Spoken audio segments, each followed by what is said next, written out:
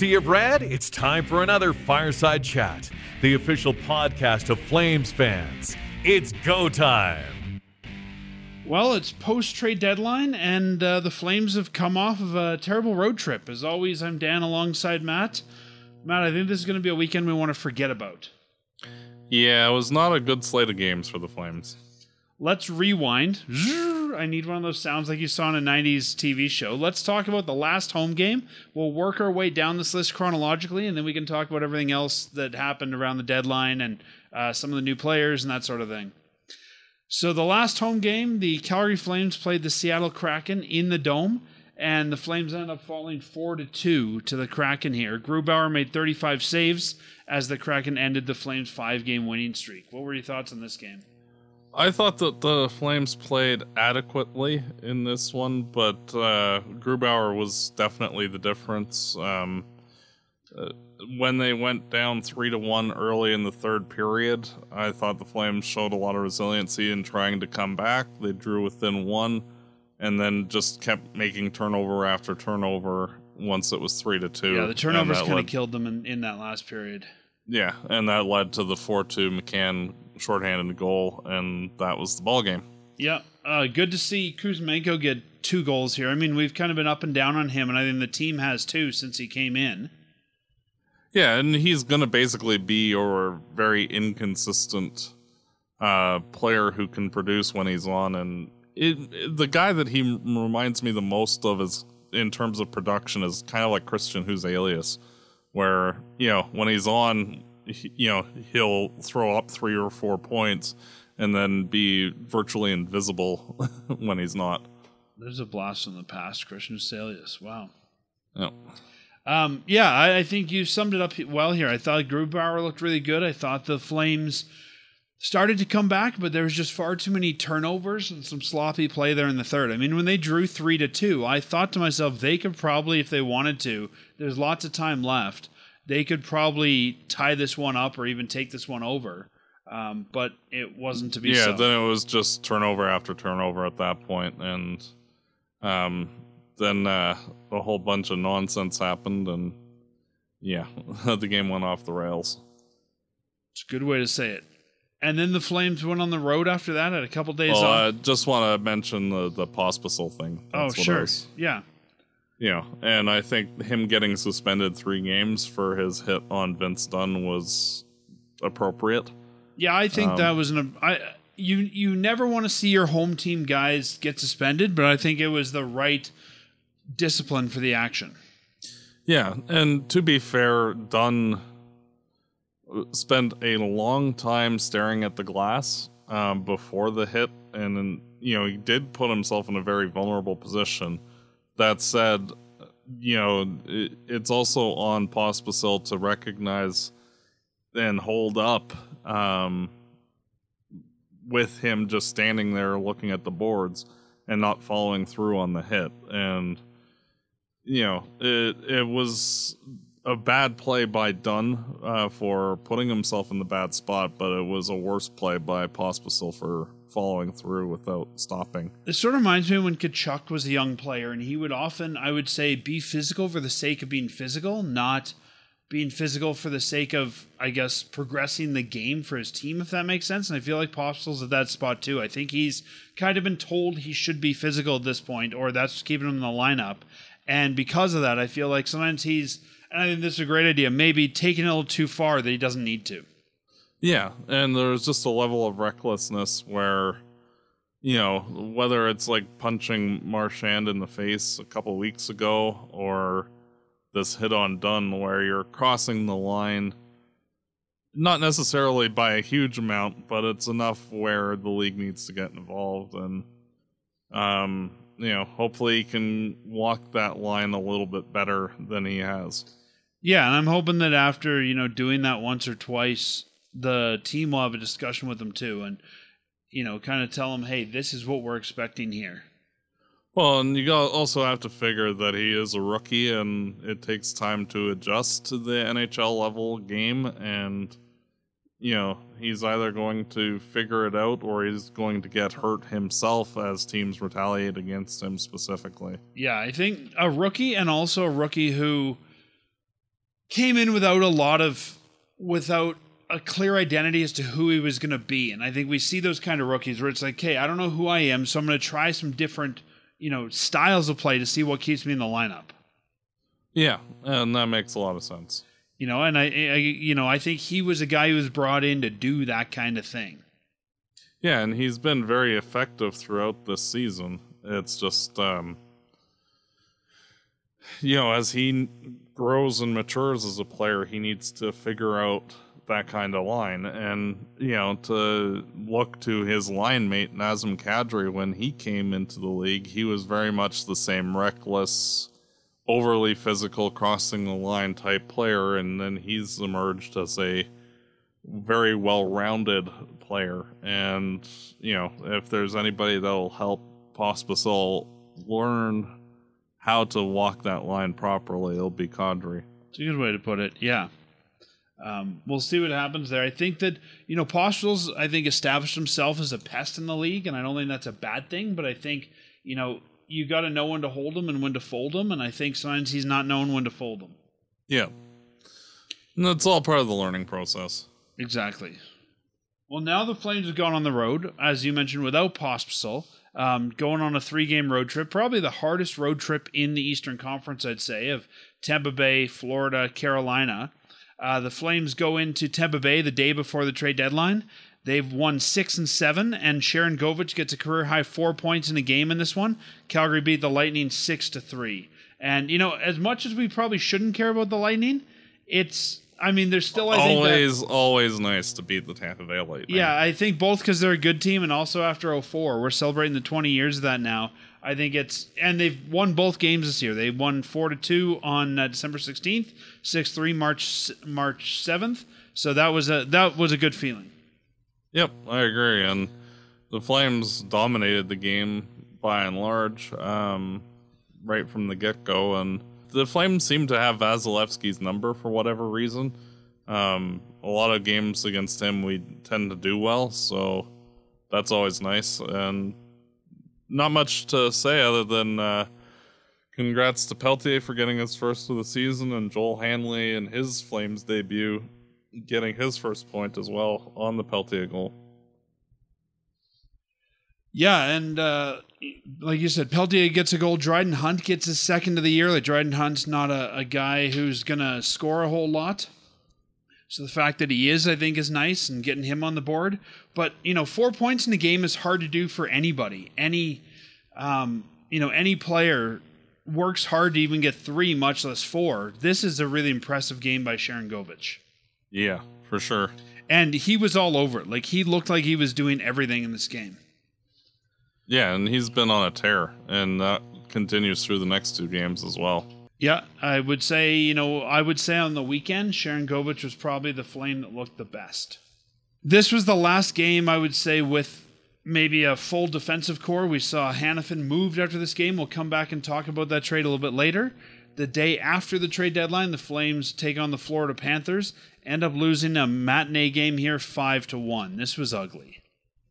Yeah, Daniel Miramanov made his Flames debut in this contest, and that's about the only redeeming thing to say about the game. It was not a good performance. I'm trying to even think of, I guess, one good thing to say here. Like, I don't know. This looked like the Flames were not ready to go at all. No, and it's like, here's a pass to the other team's forward, and another one, and another one, again, and another one. Sharon Govich gets the only Flames goal here. I would say maybe the guy that we saw working the hardest in that one. Yeah, and the Anderson-Weegar pairing was absolutely atrocious. Weegar finished a -4 on the night, and just, nobody was doing anything effectively on the defensive side of things. And a lot of credit to Anthony Stolarz. He had a lot of good saves in the first period, which frustrated the Flames. And I think that he had some good saves, but I didn't think that he looked fantastic. No, but like the Flames could have been up 1 or 2-0 heading into the second period, and the Flames game probably goes a different route if they had scored on one of those chances. But yeah, then the wheels fell off the wagon entirely and then crashed and then burned. Yeah, I would say, there's no scoring in the first. It was 4-1 by the end of the second, and at that point, I think we all knew how this game was going. Yeah, not good. Then in the next one with Carolina, the Flames left their media team in Florida. And the rest of the team didn't really seem to join them. Yeah, I think the Flames left a lot of stuff. I mean, even in Tampa Bay, like they didn't seem ready to go after that Tampa game. The next night, Calgary plays again in Carolina. 7-2 is the final score. And when I looked at this, it's like this shows, I think, you can't blame this on the defense. Even though the Flames, I don't think, have a full defensive group. The forwards look like they were standing around watching for most of the time. This just the shots, like after the first 17 minutes, I think were 16-0. So that kind of indicates how good your effort's going when, not good at all. They only managed 20 shots in the game to Carolina's 40. And yeah, I can't blame Vladar on really any of the goals. He got left hung out to dry on that one. Yeah, Vladar was in net for the second part of this back-to-back, and like you said, 40 to 20 shots. But, even the Flames' 20 shots here, I looking at them, I don't think that there was really that many good shots in this one. No, and like even the second goal by Sharon Govich was Anderson screwing the puck and up in the corner and passing it to him for a wide open net. Like it was not even a normal, legitimate chance that, you got a goal on. It was a dumb luck kind of thing. And once again, Sharon Govich on the board, gets his 27th of the year. Yeah, a career high for him in points, and good for him on a soon-to-be 30-goal season. Yeah, he will definitely get, I think, 30 goals.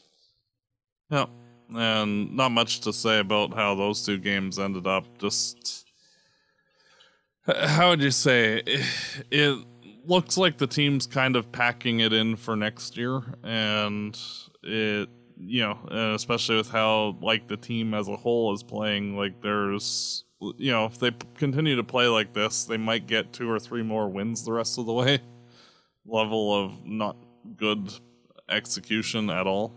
Well, right now, the Calgary Flames sits 5th in the wildcard race in the West. They have now played 64 games. They have 31 wins. They have 28 losses and 5 overtime losses for a total of 67 points, which puts them tied with St. Louis and Seattle. Seattle's 4th, St. Louis is 6th.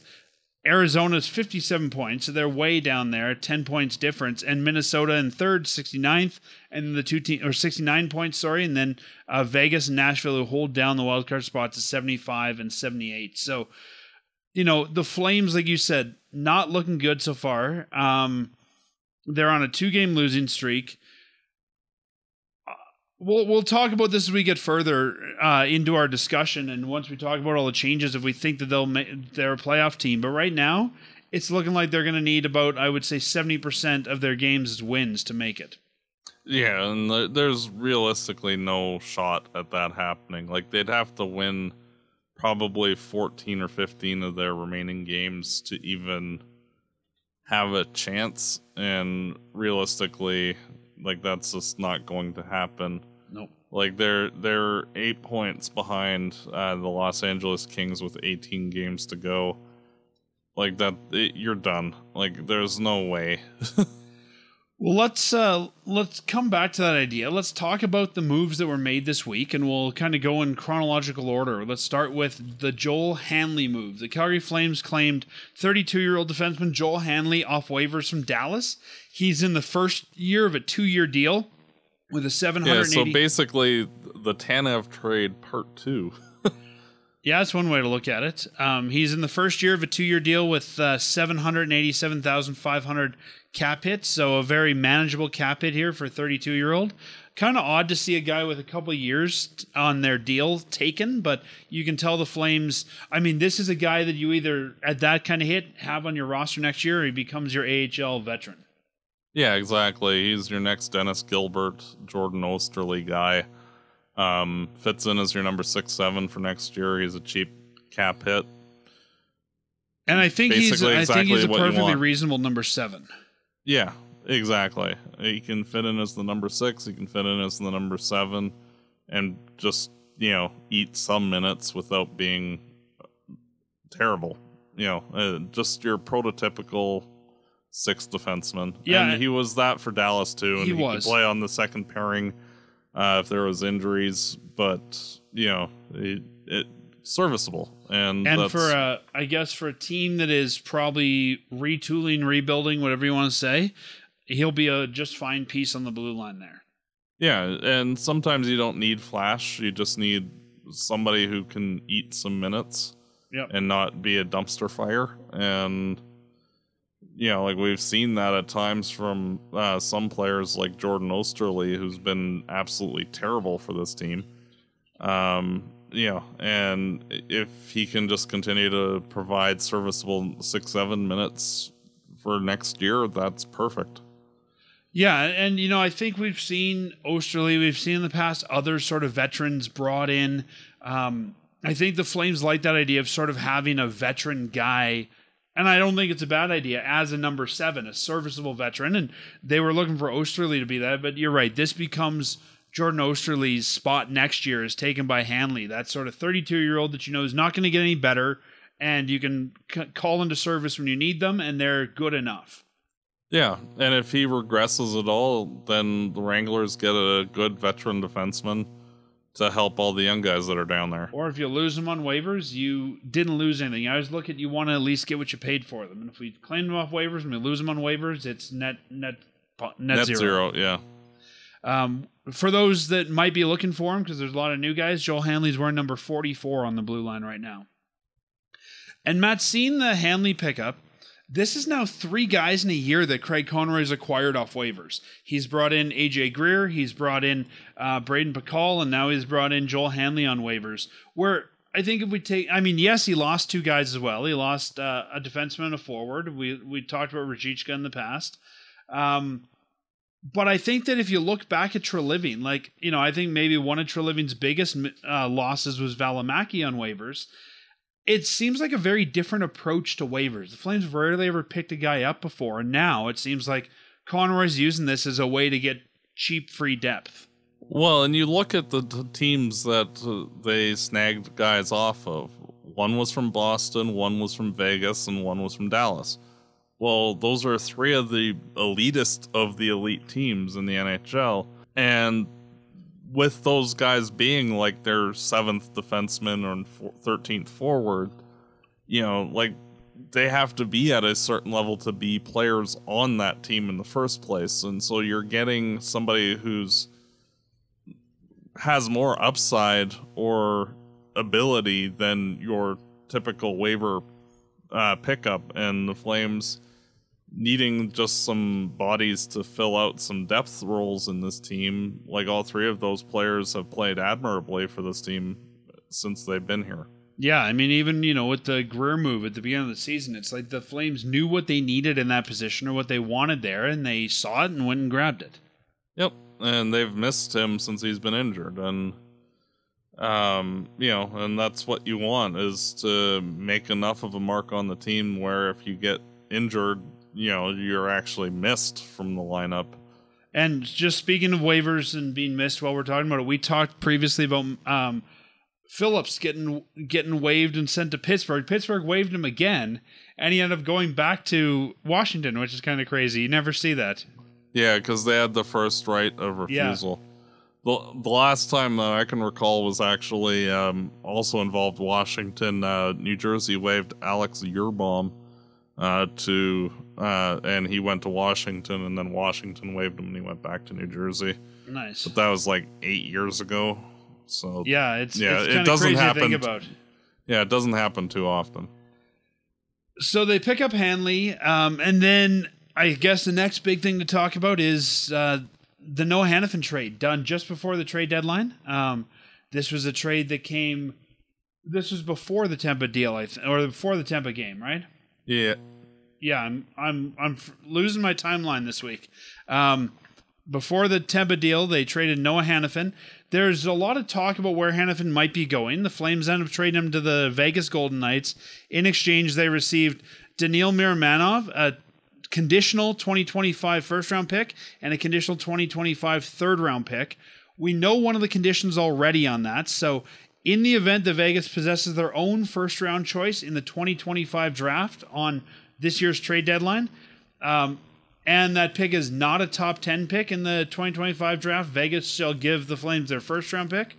If not, they give the Flames their 2026 first-round pick. When I read the wording on that, I thought to myself, they're up to something.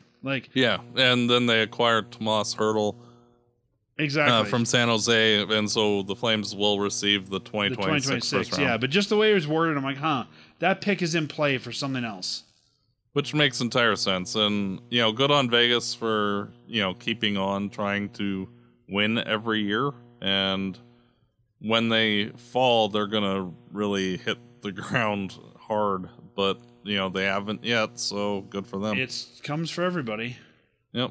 And then the other pick, and this is, I don't think I've ever seen or that I can remember a condition like this. In the event Vegas advances to the second round of the 2024 playoffs, Vegas shall convey their second round pick in 2025 to the Flames in lieu of the 2024 third rounder. So, usually we see it's based on winning the finals or winning your conference. I can't remember the last time we saw a condition at the deadline of just win a round. Yeah. And realistically, that had to be put in place just because Hanifin has yet to sign a contract with them. So, but see, that's what I expected. That's kind of what I expected the condition would be, is based on a contract, not so much about winning a round. Yeah, and realistically, getting a second round pick is likely because Vegas is such a deep team that they're going to be a very hard out in the first round. And so if the Flames can get a second round pick next year for this trade, that works a lot in our favor. The Calgary Flames retained 50% of Hanifin's contract. Vegas only picking up 25% of it. It's what? Philly? Who's the broker on this one? Yeah, it was Philly. Philly, that's what I thought. Is taking 25%.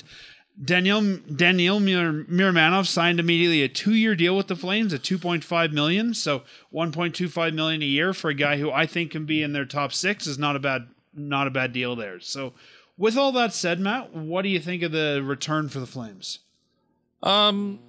Looking back to Philip Hronek with Detroit going to Vancouver last year, he returned a first and a second. And, you look at Hanifin and, he basically got a first, a second, plus, a depth defenseman. The return's about the same, and their impact in the lineup's about the same, so I don't really mind the return so much. I like that Miramanov has a blister of a slap shot, and he's relatively untested, and even though he's 26, he's barely played any hockey in the last 2.5 years. But he's also had a bad knee injury. Yeah, and it's one of those where if you can get somebody who has a blistering slap shot and you can actually get him to round out the rest of his game, then you have a really good power play option for your team. He used to be a forward. Actually played with Peltier in juniors briefly. That's kind of weird too. And when I heard that, I thought Matt's gonna love this guy because you always want to convert our defensemen to forwards. Yeah, so we got somebody on the reverse end of it.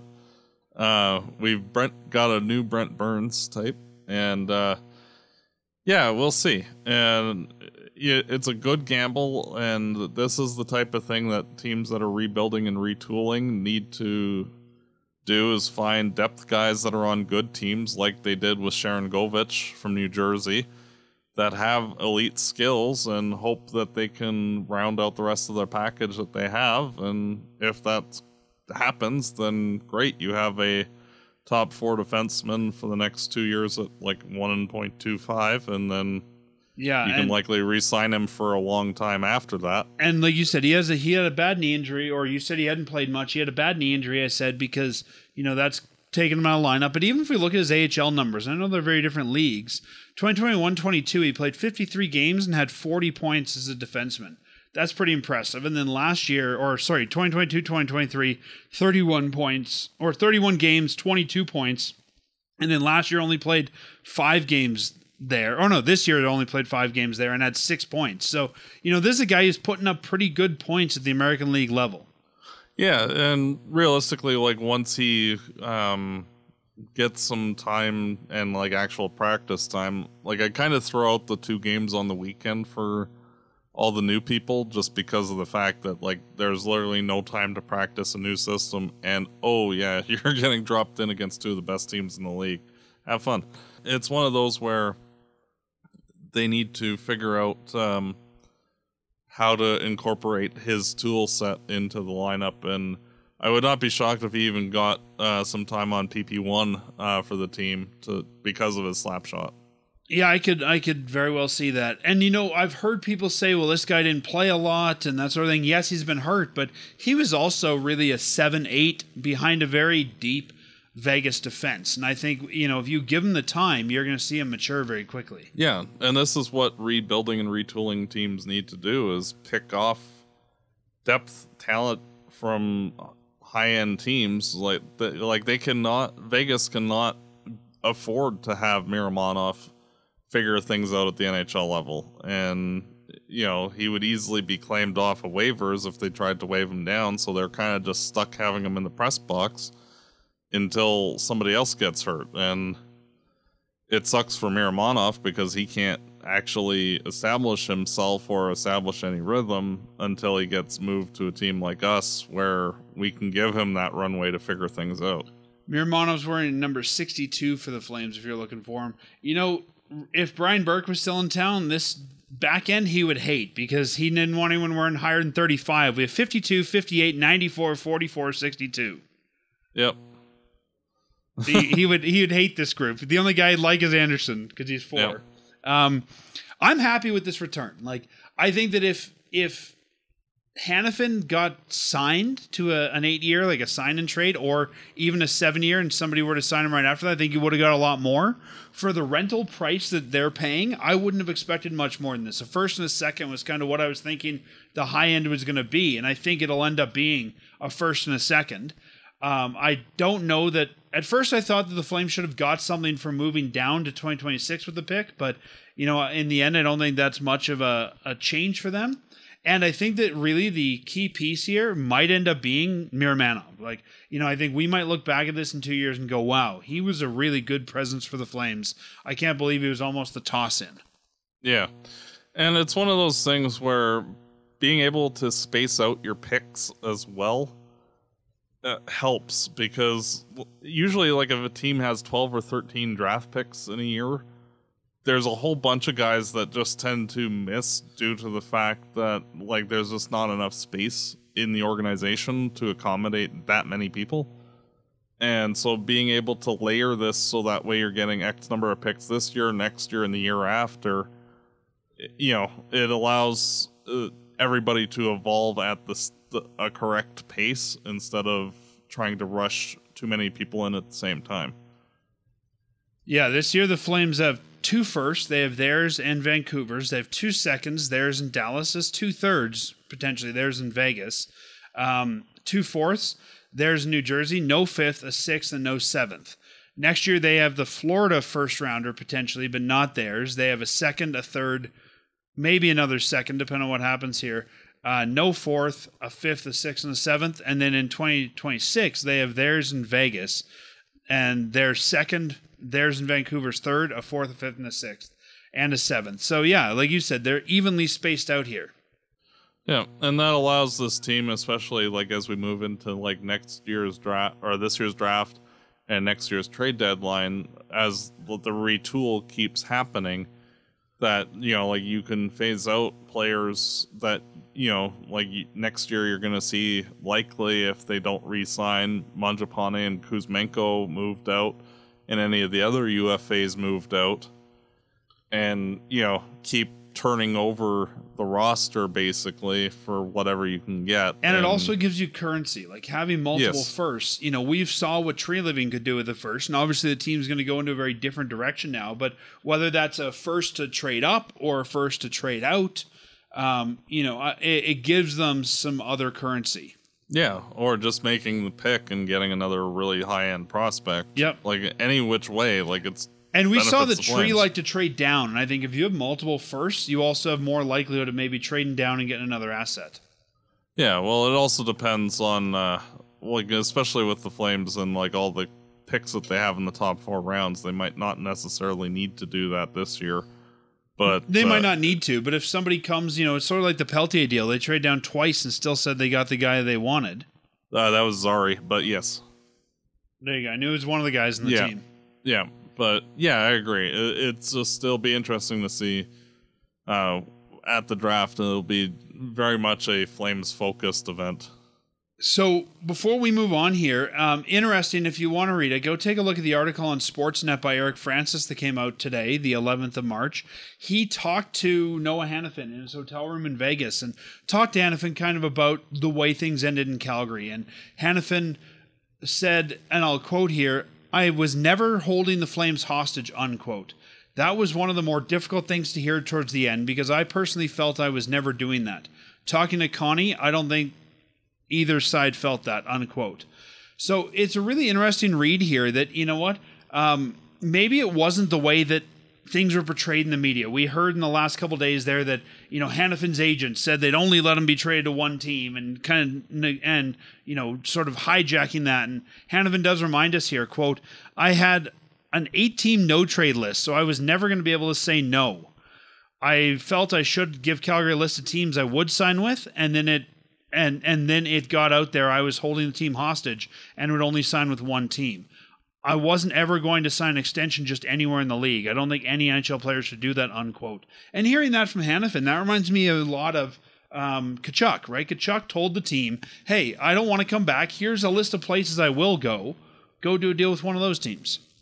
Yeah, and it's unfortunate that he was portrayed as being holding the team hostage. It just also did not help that, like, the teams that he wanted to go to were also teams that had pretty much sweet F all for prospect or draft picks. Yeah. Like Tampa was the team that apparently was closest to acquiring Hanifin before Vegas stepped in, and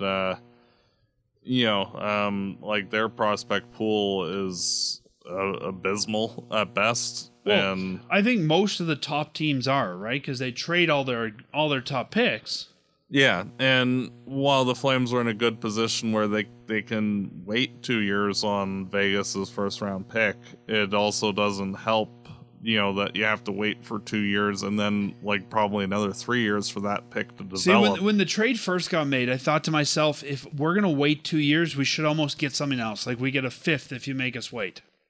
Yeah, but it's fine that it is. It's just, it's good for the long term. And the only thing I look at is there's no protection on that 2026 pick. And you mentioned it earlier, when Vegas blows up, they're going to blow up hard. And I think they might be out of the playoff picture by 2026. Well, you got to figure that like Mark Stone keeps falling apart, Jack Eichel keeps falling apart, and like a bunch of their other guys are in their really early don't to have mid solid 30s. goaltending. Like, yeah, like when they hit that wall, like they're gonna. And the fact they're terrible. a wild card team this year, like they've been very dominant in the last couple of years, but they fall into a wild card spot, which I think says something too. Yeah, and like while Hurdle will help them and Hanifin will help them, like, and we don't even know if Hanifin's sticking around. No, and it's like if Hanifin goes away, like that's gonna be hard, because like Alec Martinez is gonna be a free agent at the end of the year, and like their depth on their defense, like if they don't get Hanifin under contract, like they're gonna be struggling on their defense. So the fact that it's not protected, like the Flames could end up with a top 10 pick from that. Yeah, and I think they wouldn't in 2025, but give it 3 drafts, and I think that could end up being a really good pick for the Flames. Yep. And how often do you see a team that acquires a pick and then has 2 picks in the top 10? Yeah, and that could very well happen. It could easily happen. I won't go through this whole article, but it does say that Hanifin said that Conroy made one last attempt to sign him a week before the trade, which meant so much to Hanifin. And he goes on to talk a lot about Craig Conroy and how much he meant to him. He's a good man, and he's put them in a good spot. Really, to me, complimentary from Hanifin on his way out. And we saw a similar article when Johnny left. I think it was Eric France as well that talked to Johnny and got some thoughts on him and that sort of thing. To me, I hold no ill will against Hanifin. I know the Vegas Knights are in town this week. I know he'll probably get booed, but to me, there's no reason to boo him. I mean, yeah, he's not here. Yeah, he wasn't going to sign, but we got value for him. I would boo him if he held the team up like Johnny did, or something like that. But I see no reason to boo this guy. Yeah, I know. I agree. I personally, won't boo him at all. It's just cost of doing business, and he didn't want to sign here. And that's okay with all the other UFAs. Yeah. But we got value, and I think that's the important thing. He didn't want to sign here. That's okay. If you don't want to be here, I don't want you here. But I think we got good value for him. No, and I could see Zadorov and Lindholm getting booed. I don't expect Tanev to ever get booed, and Hanifin might from some people, but yeah, that's about it. Flames made one other deal, probably the one most people don't know about. That's true. Two others.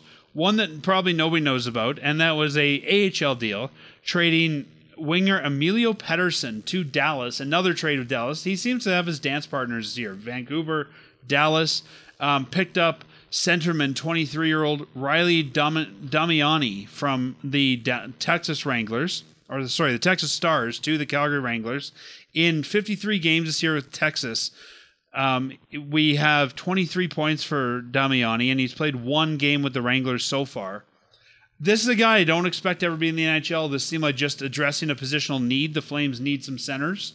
And I think Emilio Pettersson has been in this organization long enough that he's kind of hit his ceiling and they know what he is. And I don't think he's an NHLer. Yeah. Well, and that's the thing. With that move, it's certainly for the Flames farm team and bolstering them for a playoff run, and getting a center for a winger always helps. And Damiani is not great, but neither is Pettersson. Well, I was going to say, neither is Pettersson. Seems like a pretty fair deal to me. Yeah. I don't think Damiani ever probably plays for the Flames. Maybe a cup of coffee, but as a fill-in guy. And same with Pettersson. I wouldn't expect him to have played for the Flames very much, other than a cup of coffee, and I don't expect him to play with Dallas for more than a cup of coffee. No, I think if either guy's playing, it's because you've got some depth issues, major injuries, probably injury issues. Yeah, not just to your NHL. A note to Flames fans about Grushnikov. He's apparently playing on the Wranglers' first pairing since he's been there, and he's excelling and looking like the best defenseman on the ice. Just because, we're talking Stars. This is trades, the defenseman that they got back in the Tanev this is deal. the guy they got back in the Tanev deal, who's wearing number 2 for the Wranglers, and Damiani wearing number 11 for the Wranglers. So, I think Cole Schwindt's probably the best center down there, maybe Ben Jones. And Schwindt's been up and down, so I think this is good to just give you that extra depth, especially as they're, I think, looking for a Wranglers playoff run. And then one last move, maybe as exciting, maybe not as the last one, but the Flames bring in one more guy at the deadline, and this is when I looked at this, I thought this is a very Treliving move. Treliving liked to give away depth picks for depth defensemen. The Calgary Flames make a deal with the San Jose Sharks, who were surprisingly active on the deadline. The Flames bring in Nikita Ohuchik from the San Jose Sharks in exchange for a 2024 fifth-round pick. The Sharks will get the better of the 2 picks because the Flames have 2 there, and Ohuchik will wear number 83 for the Flames. He's not on this road trip, but he will rejoin the team when they get back to Calgary. 23-year-old 6-foot defenseman. He's played 43 games with the Sharks. He probably never would have played 43 games if he wasn't with a very bad team, and 8 points, 44 penalty minutes. This is I would say this brings some of that grit the Flames probably need on the back end after losing DeSimone. Well, and basically, in my mind, it's kind of replacing some of the elements that Zadorov used to bring. And Ohutiuk definitely is more of a physical banger type defenseman, and he is apparently friends with Sharon Govich from their time in New Jersey. He was involved in the Timo Meier trade from New Jersey to San Jose. That's where they got him from. And and the Flames need to bolster getting defensive defensemen, physical defensemen, offensive defensemen. They've really gone out and got a little bit of everything, so they can kind of shuffle the deed based on what they want that night. Well, and especially because of the fact that this team's prospect pool over the last few years has basically been draft forwards, draft more forwards, draft all the forwards. And sometimes a goalie. Yeah, that their decor has been rather thin outside of Poirier and Morin. So now, they've got about 8 or 9 different options now that are in that young-ish group that they can pick and choose from and see, basically have a infight between all of them and say, well, hey, 4 spots are available after Uyghur and Anderson. Have fun. Yeah, Uyghur, Anderson, Shillington, figure out the rest. Yeah. And this is a guy I think they could sneak through waivers next year. Possibly, but I actually think he'll make the team just because of his profile. Yeah, I think he'll be the number 6. Okay. Yeah, I think he'll make the team. I think Miramanov will make the team, and I think Bakal will make the team. Yeah, that would be my... And I think Hanley will be either your floater 7. or your AHL depth guy, first call-up type. Yep. That's the way I see it with any of the young guys coming up, basically. I think Poirier is good, but I think missing most of the season, you want to keep him in the American League for 1 year. Yeah, unless they're showing that they're ready right now, then you adjust accordingly. But I think for the balance of until January, February next year, you're gonna likely see Ohutiuk, Pahal, and Miramanov taking the 3 bottom spots. Yeah, and I think going into training camp, those will be the guys to beat if you want a spot. Yep. So that really rounds out the Flames' moves the deadline. They made one more, transaction. You thought they might trade Rooney. Kevin Rooney re-signs here. He signs on a 1-year, $1.3 million deal. If you listen to Craig Conroy's press conference, he kind of said Rooney's the Rooney they brought him in to be. And he struggled in his first year. He got hurt. They're seeing what they wanted there. You and I talked about he's almost that Derek Ryan replacement. I think this is a fine deal. For 1 year, why not? Yeah, exactly. And with him likely going to be healthy all year next year, somebody that you could get a 5th round pick for at the trade deadline if you need to. Yeah, and I think if we look at the players that the Flames, are maybe going to bring up from the farm, I think Rooney is a really good penalty killer. I think he's really good on the 4th line. I don't see a farm replacement for him. I think you could throw a guy in there just to do it. But I think you still need veterans. And, he's 30 right now. He'll be 31 when this contract expires. He knows how to play his role well. I think he's the kind of guy you want to anchor to young players. Exactly. Like the Kadri of the 4th line. Yeah, exactly. You can have Kadri and the kids and, Rooney and the kids. Yeah. And maybe the biggest news of the day for some people was what the Flames didn't do. Jacob Markstrom, still a Calgary Flame here. Matt, I know you were very adamant about moving Markstrom. Do you think the Flames missed out here? Yep, entirely. I think it was a bit, without knowing the exact parameters of what the return was, frankly, I don't see there being much of a market for him in the off-season as much as there was right now, due to the fact that in the offseason you have 3 or 4 guys that will be available, like Linus Ullmark, and it's going to be tougher to get agency out of Markstrom's deal. I felt that, frankly, it's going to hinder the team a bit during the balance of the regular season. And I know it's going to sound bad, but the team does not need to win a ton of games the rest of the way. But you're not going to make either. And it's one of those where the team is going to give up a ton of goals just because the defense is not good at the moment. And, you have basically 2/3 of your defense core learning how to play the system on the fly, because Shillington hasn't even been back that long.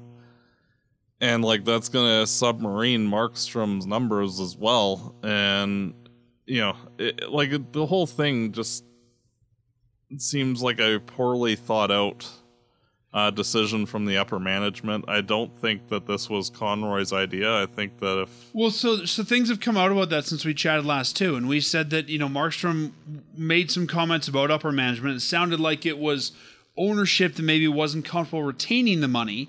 Then it came out after that in the media that they were okay to, I guess, New Jersey was okay to make the deal and not retain the money. I'm on the opposite side of you, though. I think there might be more of a market in the offseason. There's always a team that craps the bed in the playoffs and then goes out and overspends on a goalie. And I think there might be a couple of those this year. Yeah, and I do have to say that the way that Fitzgerald in New Jersey and how he handled the whole thing was complete amateur hour. And if I was the owner of the Devils, I would actually strongly be considering firing him in the offseason for how that whole saga went down, especially with where their team is at and needing to be in the playoffs. Yeah, and I can't see them wanting to go into next season with Markstrom and Allen. No. So I think they're probably out of that race now. Yeah, and it's just... And, going and getting Jake Allen, it's let's get the worst starting goaltender in the entire NHL.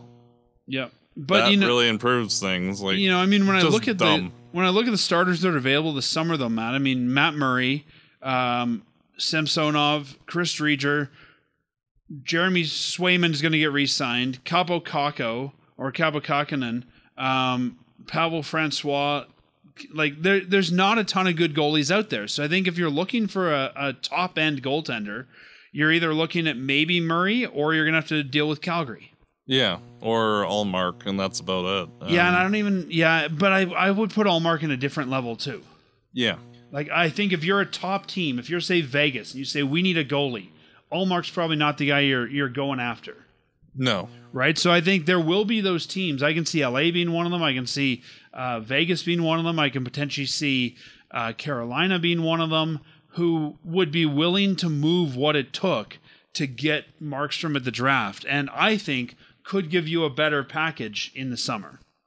Yeah. Realistically, though, I think that there is 0% chance that Markstrom's a Flame next year. I would agree. It makes zero sense for where the team is going. The fact that with their conditional pick going to Montreal, they frankly need to be a bottom 10 team next year. Otherwise, they're going to lose their draft pick for nothing, basically. Florida's going to be good and a playoff team, so you would rather Montreal take the Florida pick instead of ours. You're talking about the weird conditions from the Monahan trade, from the yeah. Monahan trade, yeah. So it makes it a big deal difference for the Flames to be bad next year, as much as that isn't fun. And the Flames need to find a way to get as many assets for Markstrom, and hopefully, looking at the standings, there are a number of good players in this draft. They need to be in the top 10. Currently, they're the 11th place team, and the lower they are, the better.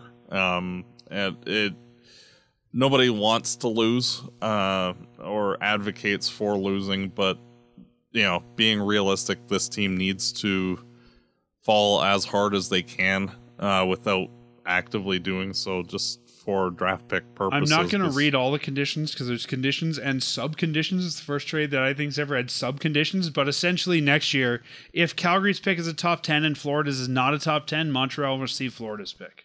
Yeah, so... Yeah, it's a bit of origami on that one.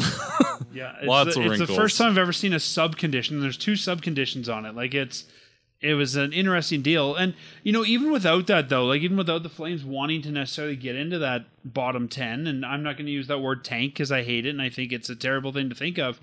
Why do you want Jacob Markstrom? You're 34 now. You've got a wife. You've got a kid.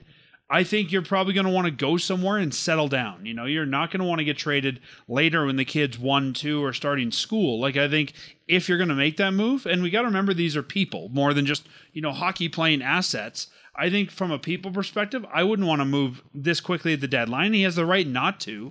I think he and his wife will probably figure out where they want to go in the offseason and then be willing to sort of relocate and stay there.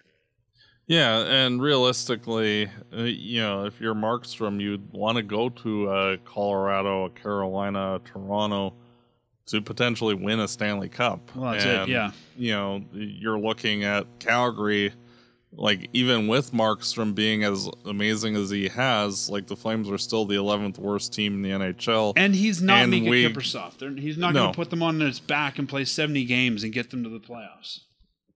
No, and then even then, like, that's with the good defensemen that they had that they no longer do. So, like, the Flames are going to be going down in the standings. It's just a matter of how far. And, and next year, like, we're more than likely going to be in the Columbus, Anaheim, San Jose, Chicago territory more so than, vying for a playoff spot. So, it just sucks, basically. And for him specifically, he's 34. He's going to want to try and win a Stanley Cup at some point.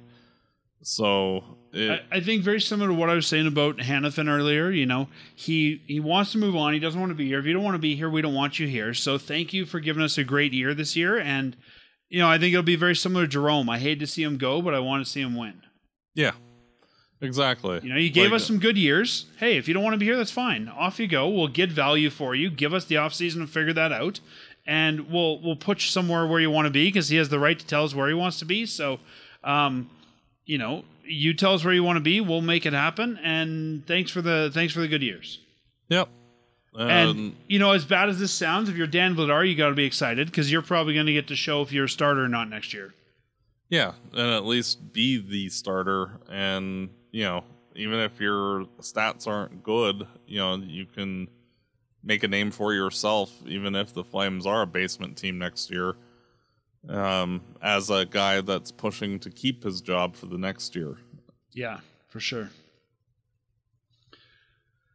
Matt, I think that pretty much wraps up our post-deadline episode. Before we look at the week ahead, is there anything you think that the Flames, besides Markstrom, missed out on at the deadline? Well, not really. Like, you look at all the UFAs that the team had, save for Shillington, they moved on from all of them. They re-signed Maramonov, who they got. They re-signed Rooney, who was a UFA. Greer is also a UFA, but he's hurt, and he's likely going to be back anyway. So it's one of those where, like, Shillington will be re-signed, I'm sure, soon. And, you look at a guy like Mangiapane, like, yeah, he makes $6 million, and that, if he was making $4 million, he might have got moved at the deadline. But people don't want to spend $6 million on a second, third line forward for next year. They'd rather Hurdle get got that. moved. He's making more. I know, but they'd rather wait until next year's trade deadline, and the Flames need roster spots I could filled, also see, and I'm not saying that it will happen, but I could see them shock us in the summer and move. If they can find somebody who want to take on the money, or if they're willing to eat half of it, I could see him moving with Markstrom. Yeah, that's possible too. The one thing I was kind of expecting the Flames might have done at the deadline was broker some money, take some money from somebody. But I was surprised how cheap brokering was this year. Like on both Calgary defenseman deals, a team was a broker for about $2 million and only paid a 5th round pick. like it almost wasn't worth the cost of being that broker. No, and it's just one of those things where Calgary wasn't really in the spot to do that. They had one spot left that they could have used. But I think that they were also keeping that open in case Markstrom was going to get moved, and that just never materialized. So Yeah, and for a fifth, I mean, I think they have so many picks. A fifth is the least of our problems right now. But I was just surprised how cheap it was to broker. Well, there's also a difference between like the trade deadline and at the beginning of the year. Like if those brokerages would have happened at the beginning of the year, you're likely talking a first or a second. Yeah, but we've even seen brokerages around the deadline. Like I think I'm even thinking back to like the Duchesne deal and stuff where it costs like a second or third. Yeah. I know. It just depends on the team, basically. Yeah. And I was also Calgary's just not in that spot right at the moment. I was also surprised how much future asset moved at the deadline. You know, there's very little player for player. It was a lot of player for futures. Yeah, and realistically, like the Flames, I think did well by getting guys that can step in kind of like right now for the team. Agree. Because, like, how would you say, like, the Flames have a bunch of NHL-ready forwards, Zari, Peltier, Coronado, but on the blue line, basically, they had nobody. Like, Soloviev was kind of the most ready, and maybe Kuznetsov, but even then, like, they're not really, like, full-time NHLers, so getting Ohotiuk, Pahal, and Miramonov, it gets guys in... Getting the younger guys that are in that like 25 or younger range, but are NHL ready, that you can slot in for the time being, see how they turn out, and then go on to the Poiriers and Morans. And I like still have a feeling the Flames will go out and make a free agent sign on the back end. Quite possible. They're going to have money to play with. I don't know that they're happy with Pakal or Miramonov as a 4.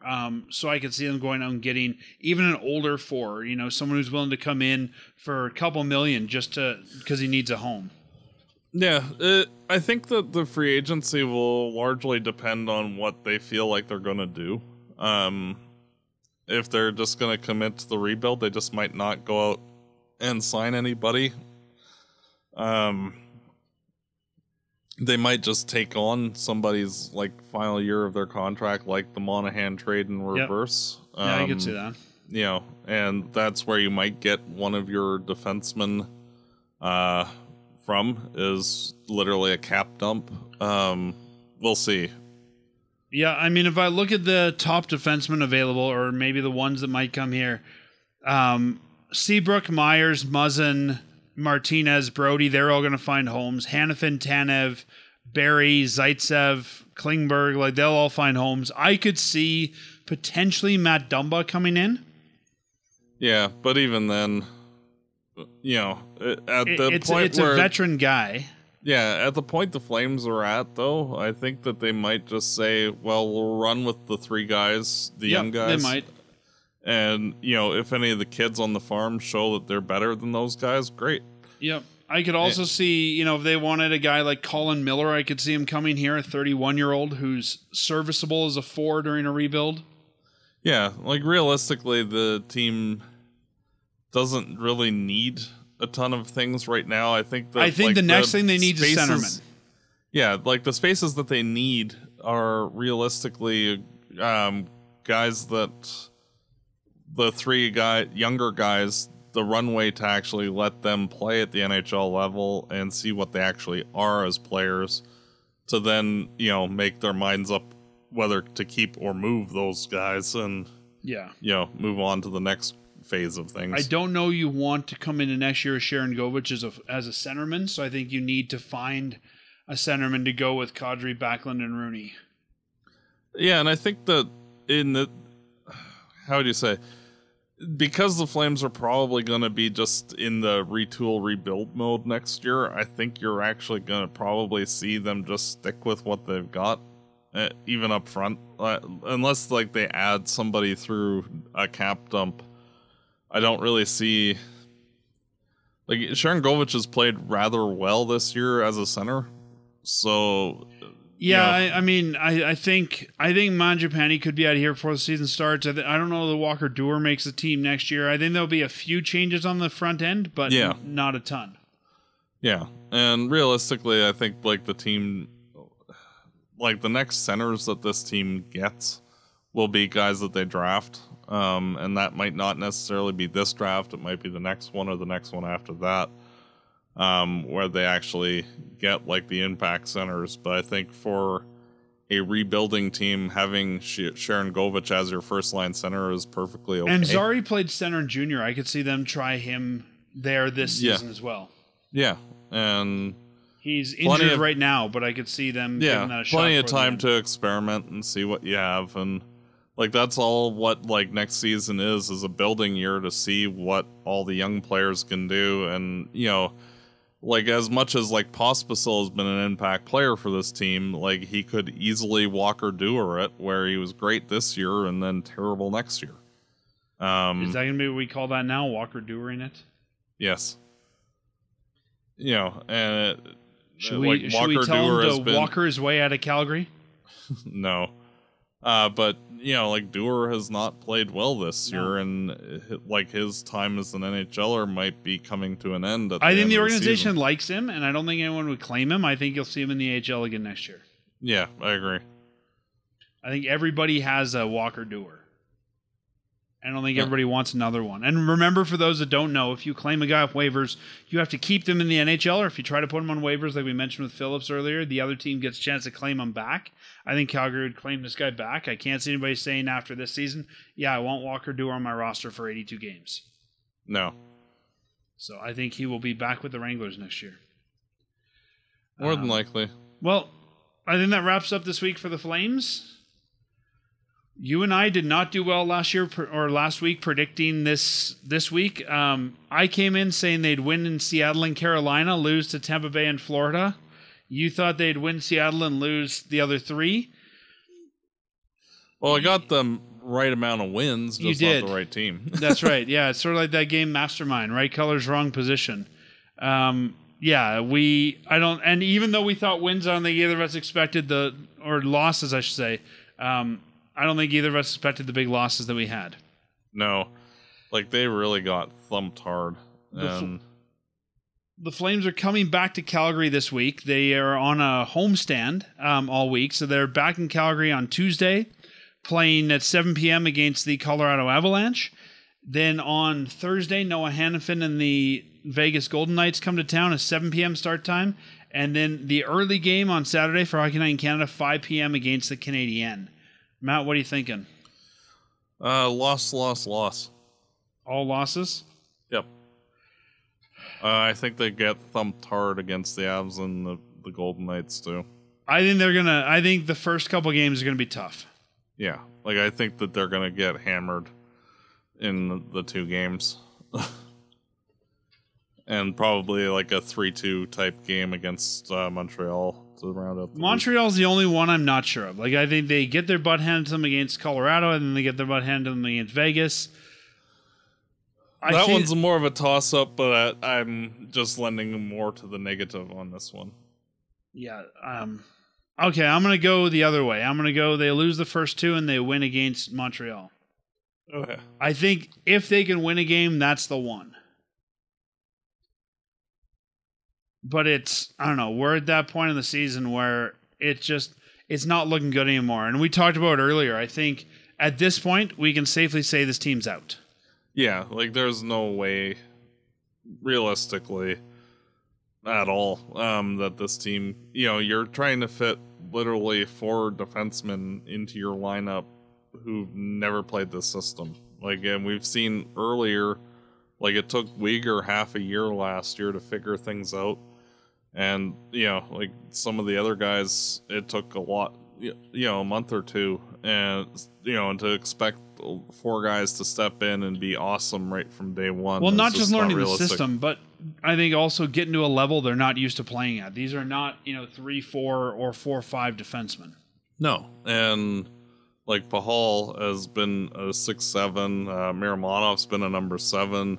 Ohotiuk's been a number 7, number 6 with San Jose, and Hanley's been a 6-7. So, and then all of a sudden they're getting, a lot more and minutes. I think you're going to see these guys start running out of gas because they're not used to playing that many minutes.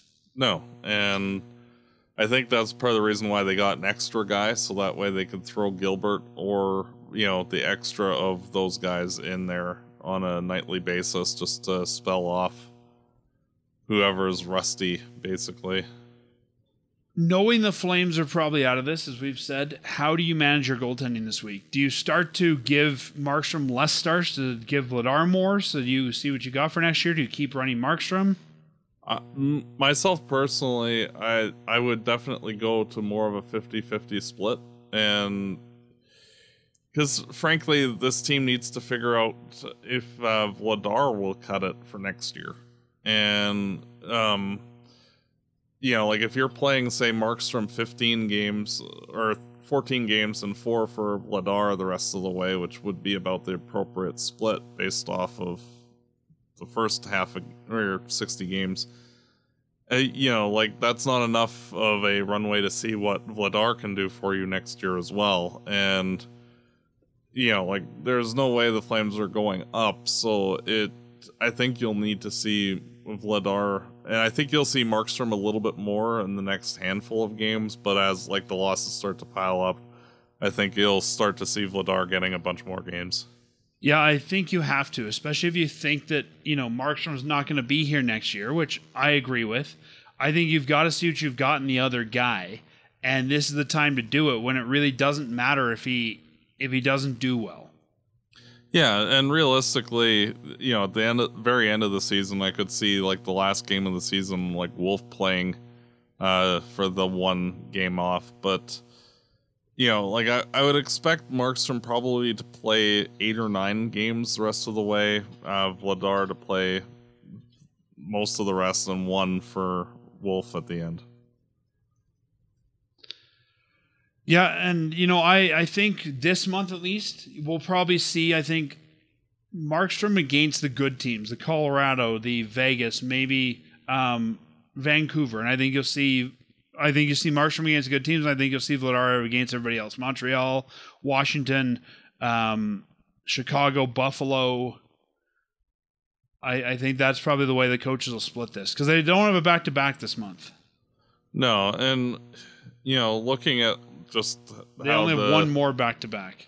Yeah, and, most of the games for the rest of this month are against decent teams in the playoffs or in the playoff hunt. So I could see, from now till the 4-game homestand, where it's 3 good teams in Montreal, that Markstrom gets the 3 against the good teams, and Vladar against Montreal, and then assuming that they do have a back-to-back. Sorry, they do Vancouver and then Vancouver here, and then Buffalo. Wow, that's going to be a tough road trip going from Calgary to Buffalo.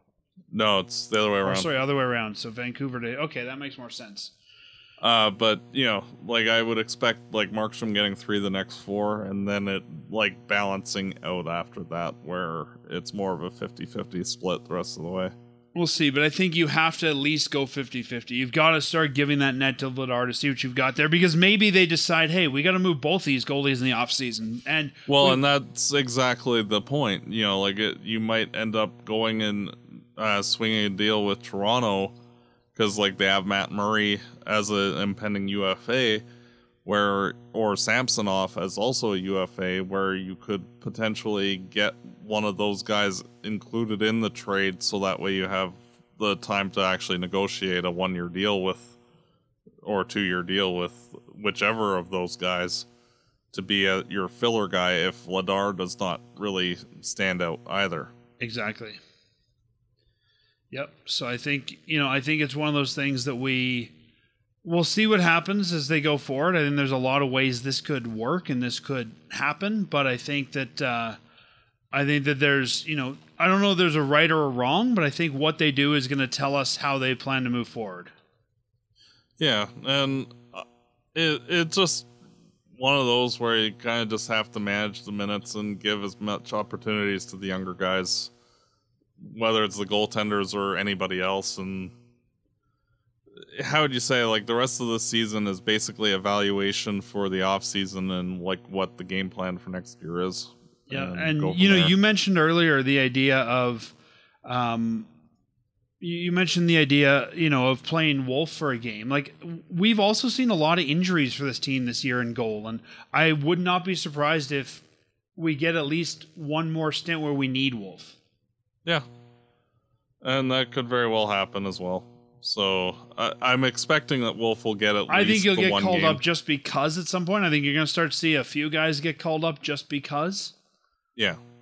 But I wouldn't be surprised if we get, especially if they run Markstrom further. I could see him trying to take this team on his back, get them there, and get hurt doing it. Yeah. Oh, and also just to mention before we sign off, the Flames did paper 2 guys down to the minors. That was Peltier and Coronado. So that means they're eligible for the HL playoffs. Yeah, Zari is not, and he'll just remain with the team until the end of the year and go home. I'm kind of surprised, honestly, they didn't waive Gilbert to get him eligible. Yeah, I think that because of the amount of young defensemen that are coming in, that they needed somebody basically. I think what's going to end up happening is that you'll see a defense pair trade out. Like, I think that I wouldn't keep Gilbert down, but I'm surprised they didn't paper him down there because then they'll need a defenseman for their run. Yeah. I think that he would have had to clear waivers, though. And I think he would have. Yeah. Who wants Dennis Gilbert? Us, apparently. Well, maybe. Yeah, I think he's good enough for this year, but I can't see anybody taking him on deadline day. No. So I was kind of surprised that move wasn't made. True enough. I mean, even Osterley, I would have probably put both of them on waivers. You can bring them back up, but at least then they're eligible to go down to the American League. True. But that's why you and I are the GM, Matt. Yep. We'll talk to you next week. We'll see how this week turns out. Let's hope it's not the slaughter doesn't continue for the Flames. Yep, and as always, go Flames, go. Fireside Chat is hosted by Dan Stevenson, co-hosted by Matt DeBorg. This episode produced and edited by Peter Marino. Fireside Chat is licensed under a Creative Commons license. For full license details, visit firesidechat.ca.